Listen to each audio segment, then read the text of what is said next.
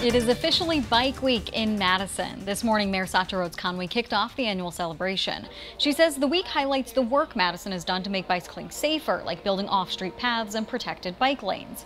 Organizers from Madison Bikes say there are a lot of factors that make the capital city so bike-friendly.